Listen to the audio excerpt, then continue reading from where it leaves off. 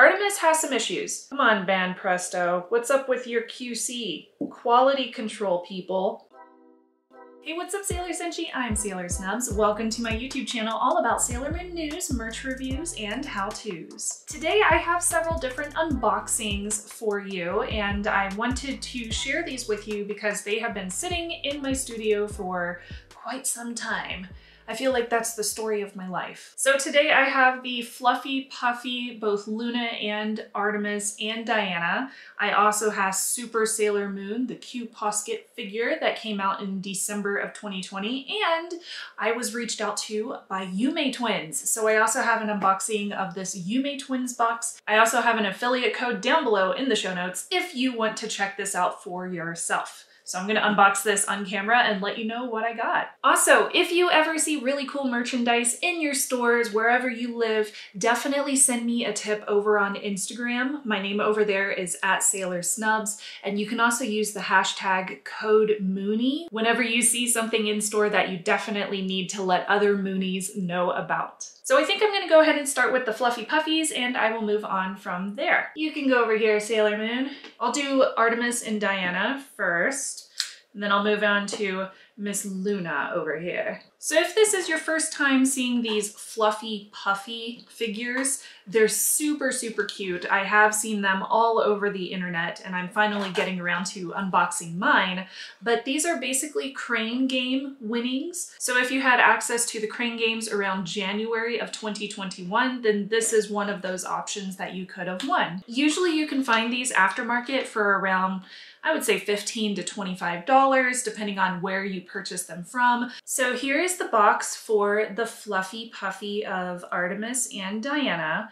Now these are the movie version of the cats, and you will notice that when you look at Luna and her eye color, for example. Online, it quotes these to be about 7 centimeters each. And both of them have this brushed soft texture on the top of them. However, they are hard figures. Whenever you play a crane game, you would have the option of either winning Luna or winning Artemis and Diana together. As you can see, this is made by Ben Presto and Bandai. And of course, we have all the copyrighted information at the bottom. And on the top, we have the Toei sticker on both the Artemis and Diana version as well as the Luna version. So in the box, we have them covered with some cardboard. Oh, these are heavy. And it looks like they were separated, which is good to keep them safe. Even Diana's kind of, she's like solid. She feels really solid and heavy. Okay, so here, oops, sorry Artemis. My bad, dude. What in the world? Why is there yellow on his face? That's weird. Okay, that's annoying. Here's Luna. As you can see, she has the blue eyes instead of red, and she does have her cute little yellow crescent moon at the top. Her face looks pretty good, and it feels like the fluffy texture is quite well done on her, so she looks really, really nice. There's a little bit of extra texture down on her legs, so that created a bit more of a white color there. Also, I totally want to point out, look at her cute little feet. That is so cute. She definitely feels solid. It feels like she's not going to go anywhere. She feels like rock hard, like I could throw this at somebody or throw it out a window and it would break the window. Okay, and then we have Artemis over here. Artemis has some issues. So first off, we have this little black dot on his face right there, which I don't know if that's gonna come off. I'll have to try to get it off maybe with a wet towel or something, but it looks like dirt. We also have a bit of yellow right here, and it looks like overprint from his eyeballs or something like that. It looks like maybe there was a little bit of extra paint that dripped over to the side, but it created this yellow mark right here. And I don't know if you can see that on camera given the lighting. I'm pretty disappointed that that's there, given that each of these costs like around 20 bucks or so. So I would expect these to look a lot better for the price, especially given the size. He also has a little mark right there. Otherwise, nothing else to report on him. He looks pretty decent other than that, but I will probably try to find a replacement because I'm not happy about that. Come on, Band Presto. What's up with your QC? Quality control, people. Okay, and then we have Diana over here, and Diana looks really cute. Look at her little collar with the little bell. That looks adorable. She still has the little paws, the little toe beans. Very cute. Otherwise, she looks really good. I don't see any issues with her paint or with the fluffy texture, with the soft felt texture, so she looks pretty good. Yeah, overall she looks perfect, so I'm really happy with Diana. Now, another thing about these I did want to mention too is each of them has a copyright symbol on their back, and Luna's is printed in white while the other, sorry Luna, the other two are printed in black on their backs. So they look really cute together. Definitely something that I'm happy I got. However, I am gonna replace Artemis because he shouldn't have yellow next to his eyeball. That's weird. Sorry, Artemis. Okay, I'm gonna save Super Sailor Moon for the end. Let's go ahead and open up this YumeTwins box. So if you've never heard of YumeTwins, it is a Kawaii subscription box from Japan. Each of the boxes contains about 5 to 7 different high quality items. That includes plushies, you can get practical lifestyle goods in here, stationery items, etc., etc. They do feature a lot of brands, including Sailor Moon, as well as Hello Kitty, Totoro. There's a whole bunch of very, very accessible brands in these boxes. So if you are interested in getting one of these boxes, they cost about $35 per month, and I do have that link down below that you can use if you want to. However, what I would recommend is signing up for either their 3-month, 6-month, or 12-month plans, because those drop the price per box. So you can get it as cheap as $31.50 as opposed to $35 if you just got 1 month of the boxed items. So I'm gonna go ahead and open it and let you know what I think of the value, given that I do a lot of purchases from Japan myself. All right, so here's the YumeTwins box. The logo on the front. You can see it got a little bit damaged, but hopefully that didn't affect the products. Oh, that is so cute. Look, it says konnichiwa. So this box appears to be Pokemon themed, which is great because I also like Pokemon myself. So it's called Poke Dream, August 2021, volume 63. So this looks to be the August box. Let's see what we get in this box. There's a tissue holder plushie, a Pokeball puzzle figure. Oh, that's fun.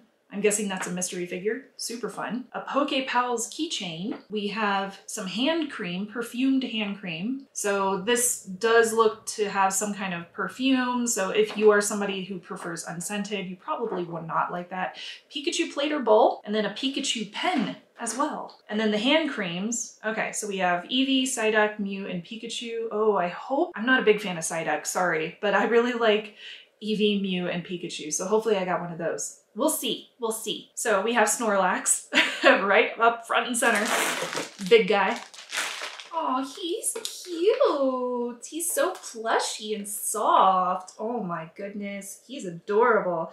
Is this from the Pokemon Center? I feel like this is probably just sold everywhere. Okay, so you stick your tissues in there, and there's also a little zipper pouch. That's cool. Zipper pouch is separate from where you can put your tissues. You know, I have some little nephews who would adore this box. They would freak out if I gave them one of these products. So maybe I will. Maybe I'll give one of these to them for Christmas or something. We'll see. So there's the tissue holder. And then I got the bowl.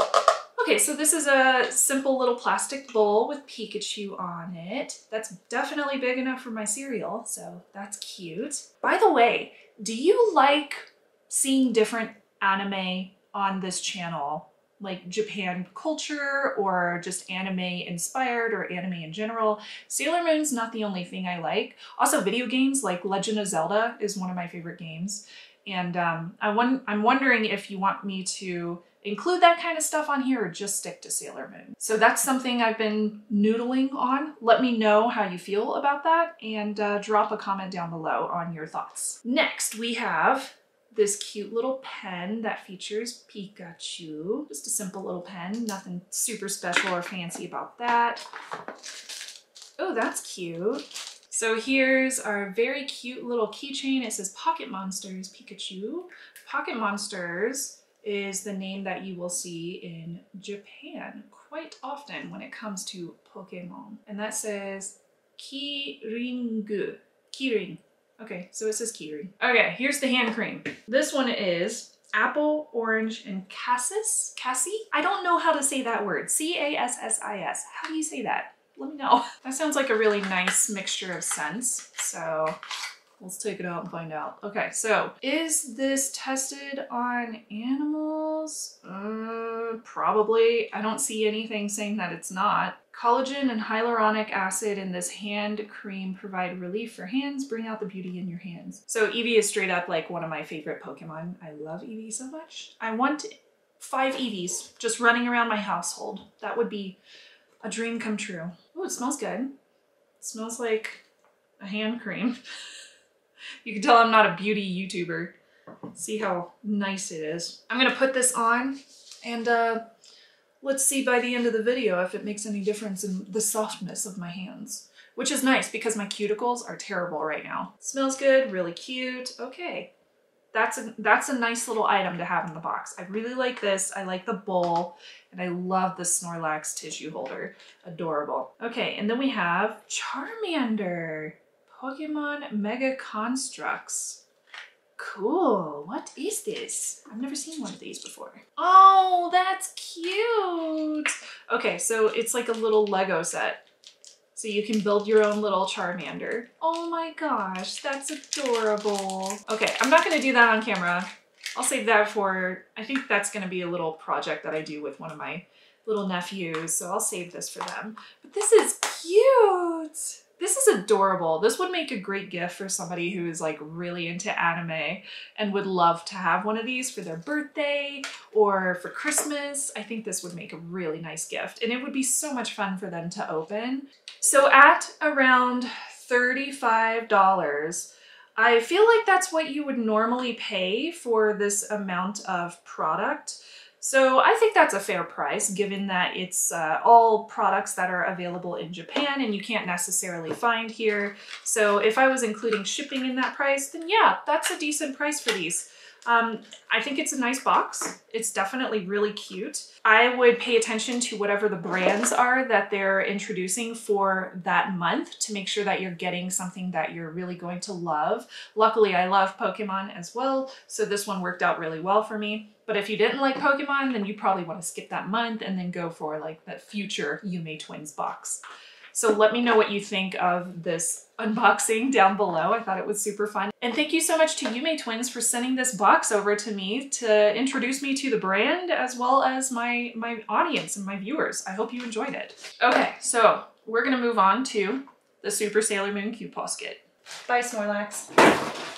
Sorry, Snorlax, oh my god. Okay, so here is Super Sailor Moon. I probably shouldn't have banged that box with my knife, but I definitely just did that. So this is the theatrical version Bashoujo Senshi Sailor Moon Eternal Q Posket Super Sailor Moon. There's also a Super Sailor Chibi Moon, and there are also 2 versions. There's an A version, which is like the anime bright colors. There's also the B version, which is the pastels. She's about 14 centimeters. This is not the first Q Posket that has come out with this collaboration.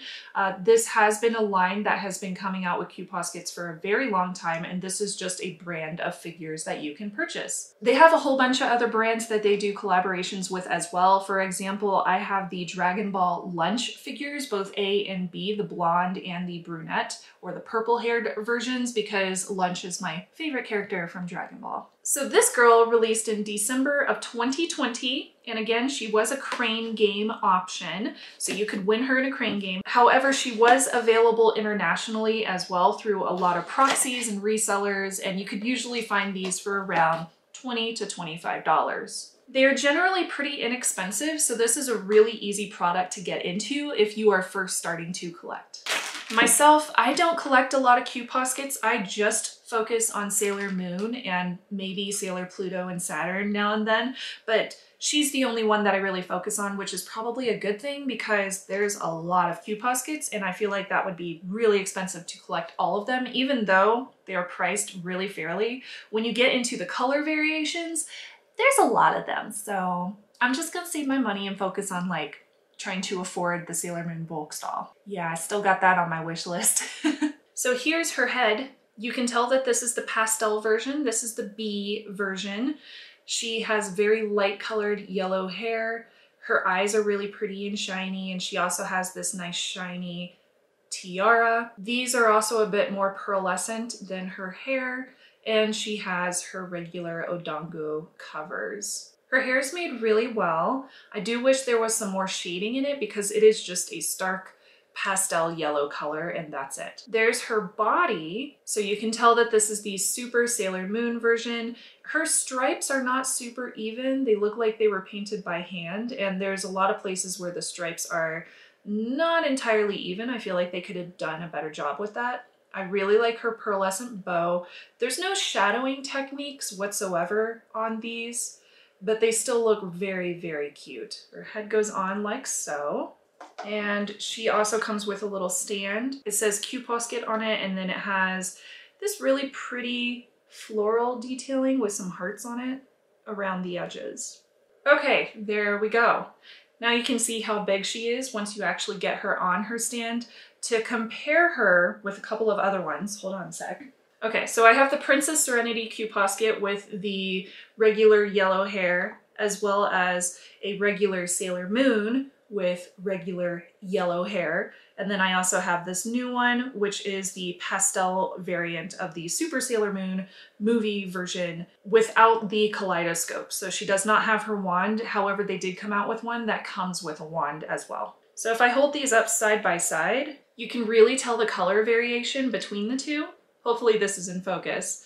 But the pastel one on camera almost looks like she has like super pale blonde hair, while this one is obviously anime inspired. Another difference I saw, and maybe this is because it's crystal inspired, is look at her hair pigtails. The regular Sailor Moon has really thick pigtails, while this one, they're more defined. They look a lot prettier on the newer Sailor Moon. She also has some cute little flyaways in front of her ears on the new version, as opposed to the old Posket, which did not have any flyaways. So that's a big difference too. Oops, sorry.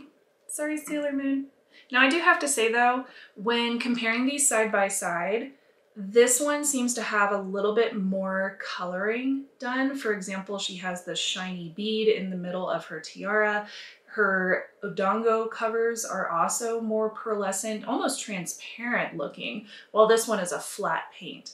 So when it comes to the paint style, I do like her accessories on the older version more than the newer version, but I like her eyes a lot more on the newer version. And her pigtails. They're so much more defined. It's so interesting seeing these side by side. Wow, very cool. And then she can have her friends. Luna, Artemis, and Diana. So I think we are done for today. Thank you so much for watching. I hope you enjoyed this unboxing of some Crane Game winnings from January and December of 2020. And I hope you enjoyed the YumeTwins unboxing as well. Thank you so much again to YumeTwins for sending me that box and allowing me to unbox it for my channel. Again, if you want to sign up for YumeTwins, that link is down below. And if you have any questions or concerns, or if you just want to share your comments on these new products from Sailor Moon, I say new, but they're like almost a year old at this point. Whatever. Make sure to put those comments down below as well, and don't forget to like and subscribe. Thank you so very much for watching. I hope you like the new decor and the new setup in this room. I have so much more space, so I was able to set up a table and I absolutely love it, so I hope you do too. And until next time, my name is Sailor Snubs. Jate!